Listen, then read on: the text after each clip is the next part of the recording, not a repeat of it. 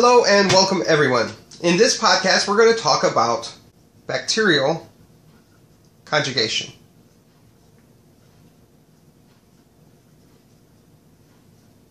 Remember, this is one of the three types of horizontal gene transfer: conjugation, transduction, and then transformation. And these are experiments done by two scientists, Lederberg and Tatum. I'll write their names down here. I'll probably erase them in a moment because we're going to need the space back.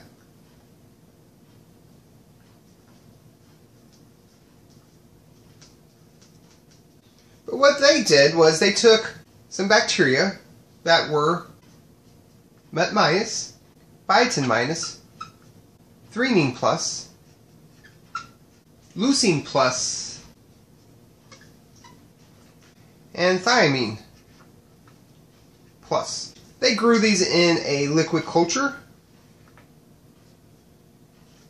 So they would grow in density and you'd have a lot of samples. Remember, a very important part of genetics is working with an organism that divides really fast. And bacteria does this better than anything. They then took this culture here and they plated it on minimal media. Remember, minimal media only contains the nutrients essential for bacterial life: water, sugar, and salts.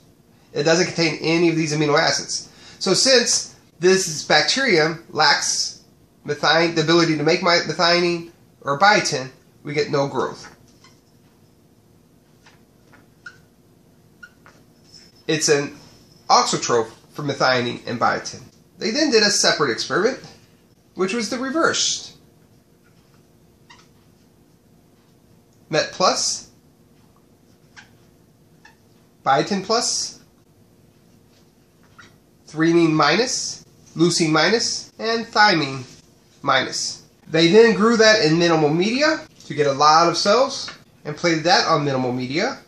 The same kind of minimal media, only containing sugar, water, and salt. And again, no growth, because this bacteria is an auxotroph for threonine, leucine, and thiamine. So this was nothing new. They knew this. They had known this for a long time. However, what they did next was, in the same culture tube, so they put a bacterium that was met minus, biotin minus, threonine plus, leucine plus, and thiamine plus. This strain here. They put that in the tube, in the culture tube. But they also put in it methionine plus, a bacteria strain that was methionine plus, biotin plus, threonine minus, leucine minus, thiamine minus. So the opposite of this one here. They then grew that so they have a nice high density of cells and plated that on minimal media. And what they found were colonies. Not a ton of colonies, but certainly several colonies that grew. So what explains this result? Why can they now grow? So I'm going to erase what I have on the left part of this, and I'm going to keep this over here since that's the one that grew. So based on the other experiments we've done talking about DNA as the genetic material, we might assume that there's a virus that's in there that's transferring. Let's number these here. Strain 1 and this one here, strain 2. So it's possible between strains 1 and 2, a virus, just put a V here, takes DNA from 1 and takes it over here. That's a possibility. They didn't know about this yet, but as we look back on it, that could have happened. Alternatively, maybe one of the cells died and then took the material over there. We know this is called transformation, so that's what I'll put here. They didn't know this at the time. This, of course, again, they didn't know this term, but transduction. In this example here, you might have had this cell here, say strain 1, could have lysed and sent its DNA over to strain 2. One might have also thought that strain 1 or 2 mutated. that this methionine mutated so it was met plus, and this biotin mutated because it was biotin, it became biotin plus, and over here threonine, leucine, and thymine also mutated. This we know we can pretty much rule out, because it would be unlikely to have two of these kinds of reversions. Alternatively, the last option was that there is physical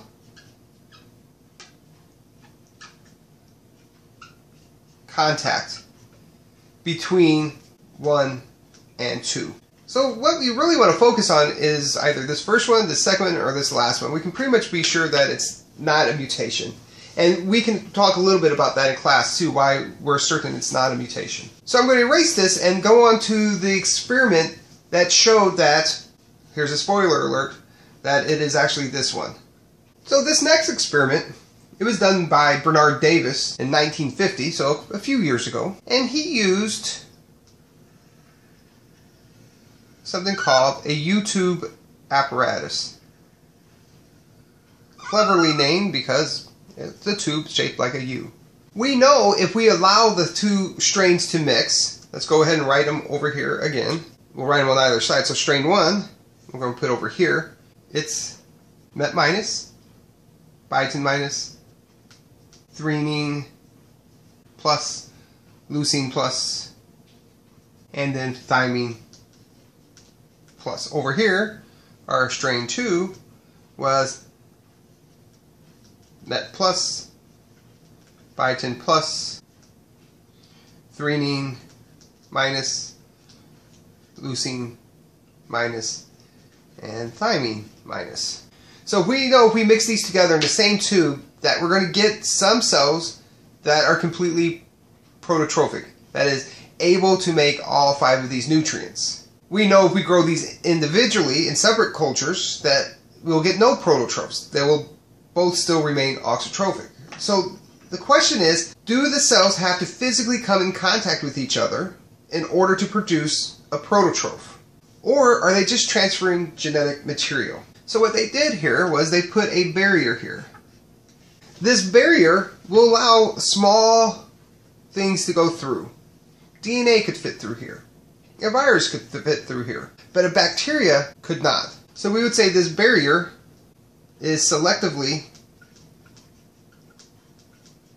permeable.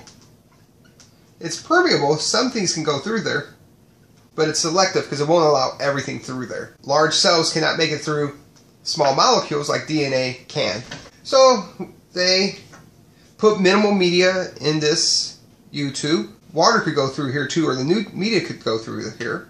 They then placed strain 1 here and strain 2 here. They then let the experiment go for a specific amount of time. Then they removed media from side 1, and they removed media from side 2, plated each of them on minimal media, incubated them, and what they saw was no growth. For tube 1, or strain 1, and for strain 2, also no growth. Suggesting that the way to get the fully prototrophic organism, being met plus, biotin plus, threonine plus, leucine plus, and thymine plus, was that these two strains not only had to be in the same proximity to each other, but they had to physically connect with each other, because this barrier prevented them from doing that. If you remove this barrier, then you would get growth. You would form these prototrophs. And this is called conjugation.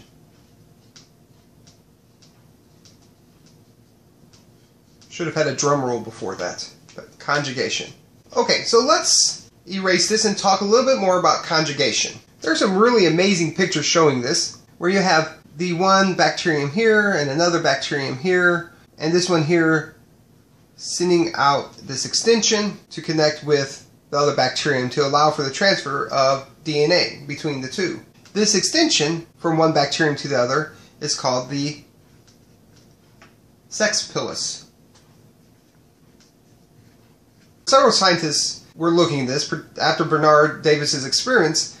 A lot of people started really looking at this, and several independently came up with this idea that not all bacterium are created equal in this regards. They discovered that about 5% of bacteria can act as a donor. Meaning only about 5% of them have the ability to make this sex pilus, and then this bacterium that makes this sex pilus can now donate some of its genetic material. It doesn't go in the reverse. This bacterium isn't going to be able to transfer back. Only a small percentage of them can actually do this, act as a donor. Let's write the word donor on this side. Because it is the donor that generates the sex pilus. Though they didn't know it at the time, we now know it. But these donor cells that generate the sex pilus have a piece of DNA, a small circular piece of DNA in them that's not part of the chromosome, it's extra to the chromosome, that provides this ability. And they call that the F factor. So both of these strains have the nucleoid, the chromosomal DNA, but those that have the F factor in them, that can act as a donor to generate the sex pilus, to donate DNA, have a much smaller piece of DNA known as the F factor. We call these strains that have the F factor F plus. Those strains without the F factor are called F minus. The genes on this F factor are all necessary to make this sex pilus. And we know what these genes are. And your book probably lists them. In fact, it does list them. But you don't need to know all these genes. You just need to know that the F factor contains the genes necessary to make this sex pilus to allow for conjugation. One other point I want to make here is that after conjugation, or you can say the result of conjugation, makes the F minus cell, the recipient cell, it now becomes an F plus cell. And that is because the DNA that is transferred from the donor to the F minus cell is the F factor. Now this cell doesn't lose it, it copies it, and that as it's copying it, it sends it over to this cell. So one F plus and one F minus cell results in two F plus cells. Now not all bacteria do this the exact same way, but this is a general trend that we see in most of the bacteria, with a few exceptions, of course. I want to say just a little bit more about this transfer, and that is, remember, this DNA, I'm going to draw it maybe just a little bit bigger here, just so you can see it. Remember, like all DNA, it is a double helix. So I'm blowing this up to be much larger. As the DNA is transferred, what happens is it sort of unravels the two strands. And it does that using an enzyme with a very clever name called DNA relaxase. Relaxase allows for the transport of one of these strands. So it's not like it copies the DNA and puts the whole copy over there. It sends over one strand. So what this cell receives is one strand. And then in the process, this cell over here loses a strand. And so the first thing, once it gets over here, is it replicates. So it is now double-stranded. And then this one here replicates as well, so it remains double-stranded. We call this a rolling circle replication, where it kind of rolls off of this circle here into here over this cell and then copies. Now I want to define one more term on this slide here, and that is the term plasmid. It turns out this F factor is a plasmid. Plasmids are extra chromosomal pieces of DNA. They replicate by themselves, and for the most part they are independent of the actual chromosome. They contain fewer genes, but they're incredibly important. Like we see with the F factor, some plasmids provide fertility in the form of conjugation. Another very important role of plasmids, not all plasmids, for instance the F factor only is involved in fertility, but some plasmids are known as resistant plasmids. They contain various kinds of antibiotics to help the particular bacteria survive in the presence of various toxins. So these are very important for the bacterium. And then we have these called degradative plasmids. And like their name suggests, these plasmids contain genes that allow the bacteria to degrade unusual products. Your book provides an example of the complex chemical called toluene. Bacteria cannot usually digest this, but those bacteria with this kind of plasmid in them can. I want to define what an HFR strain is. And in doing so, I want to explain how it is made. You start off with an F+ cell, E. coli cell. And this E. coli cell has its chromosome in it. And being F+, it also has the F factor in it. And what happens is this F factor becomes integrated into the chromosome. And when that happens, we call this HFR.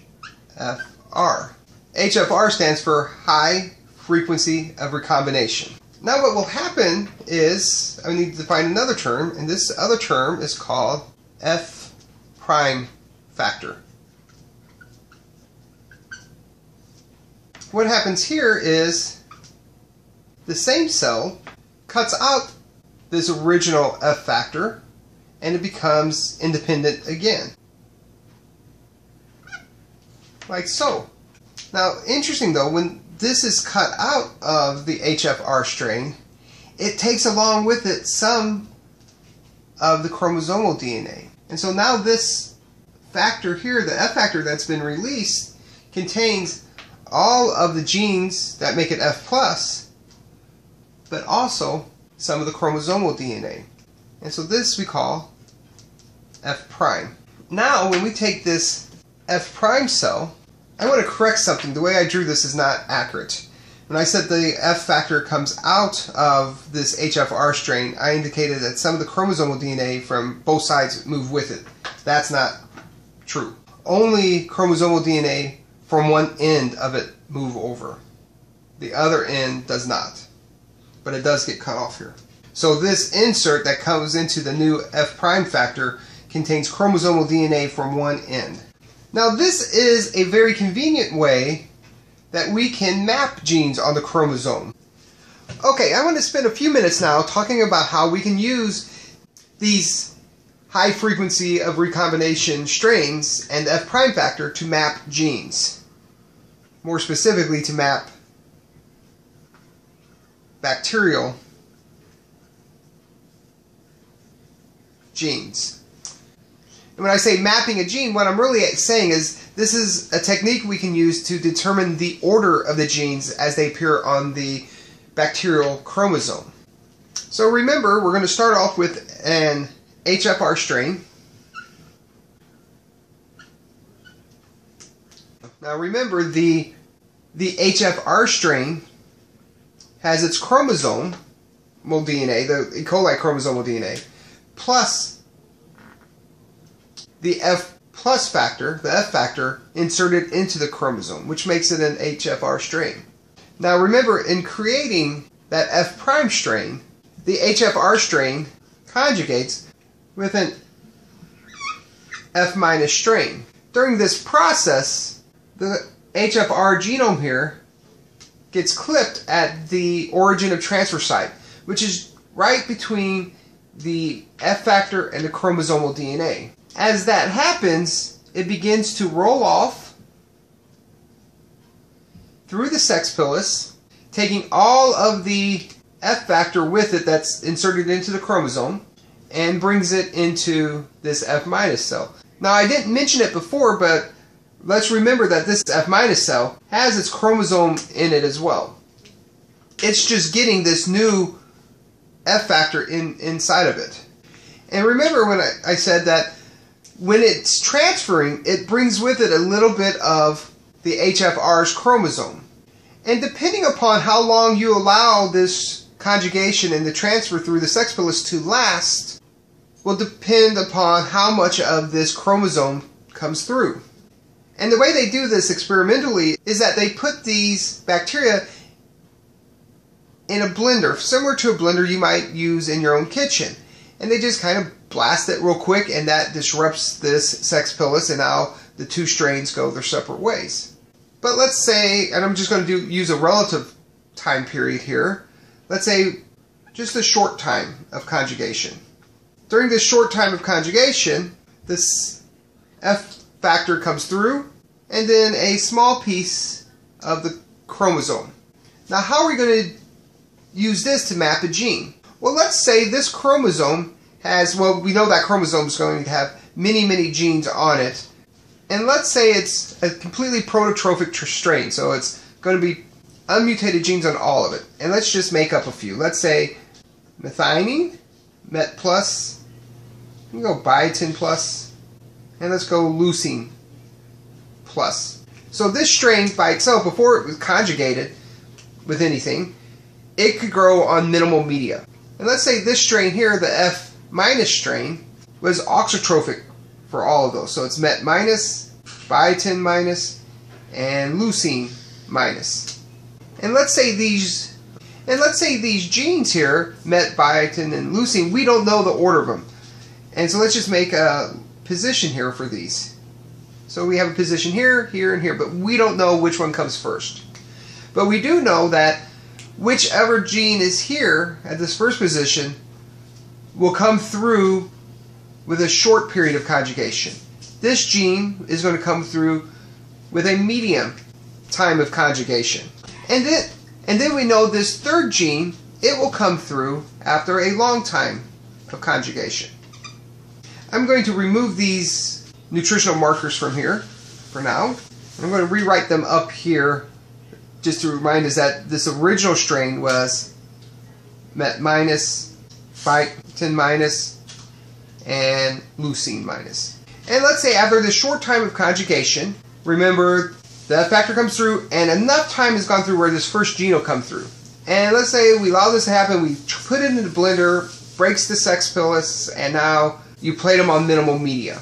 After you plate it on minimal media, let's say this strain, which was met minus, biotin minus, leucine minus, is now still met minus, but now it's biotin plus and leucine minus. So what does this tell us? Well, remember this original chromosome is met minus, or was met minus, biotin minus, and leucine minus. But now it's biotin plus. So that tells us that on this F prime factor, because now it's F prime, that it contains a little bit of this chromosomal DNA from the HFR strain. And because it's biotin plus, we can assume now that this first position here is biotin plus. And that is what came over on this gene, the biotin plus. That's why it can grow on this media that's lacking biotin. So we know the first position of our chromosome. The first gene on the chromosome, I should say. Now let's say we're going to let it go a little longer. We allow the conjugation between the HFR strain and another F minus strain to occur. And after a little bit longer time, we break the conjugation by putting it in a blender and we plate this new strain here. Again, remember that it's going to still have its chromosomal DNA of that original F minus strain. So on this chromosomal DNA here, it's met minus, biotin minus, and leucine minus. We allowed the transfer to last a little longer, and because of that, we're going to have the same amount of the F factor here, but we're going to have a larger piece of this chromosomal DNA coming in, like so.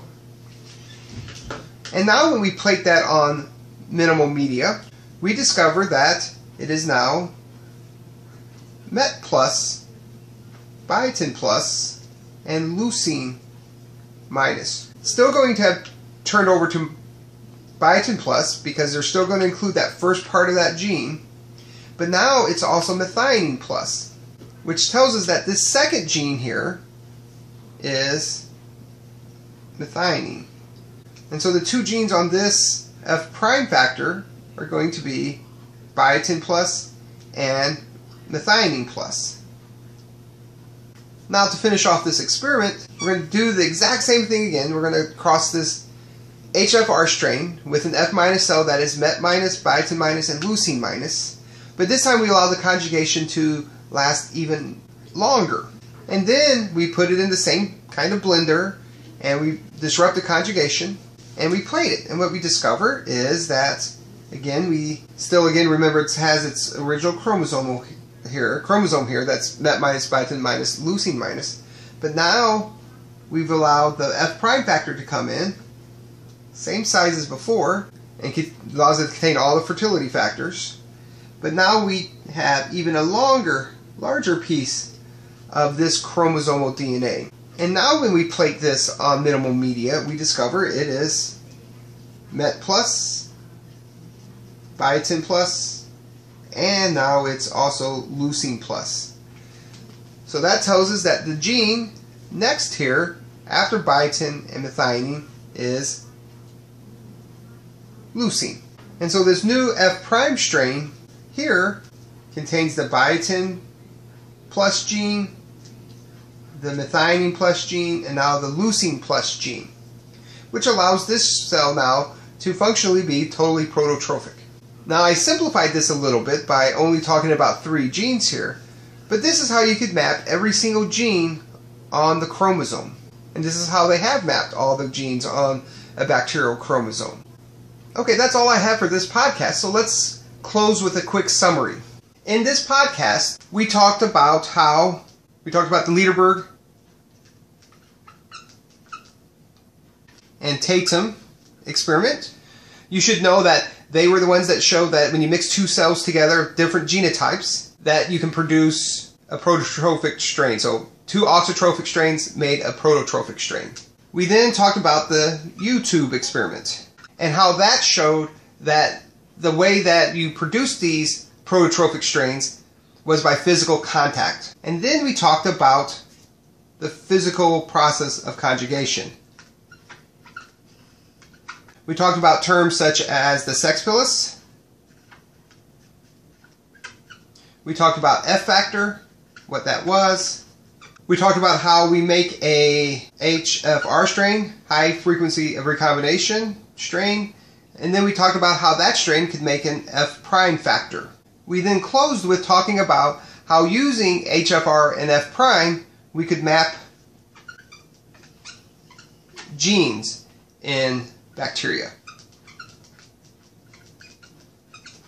Alright, if you have any questions at all over this material, please let me know. I'll be happy to help in any way I can. Until then, I'll see you in class. Bye.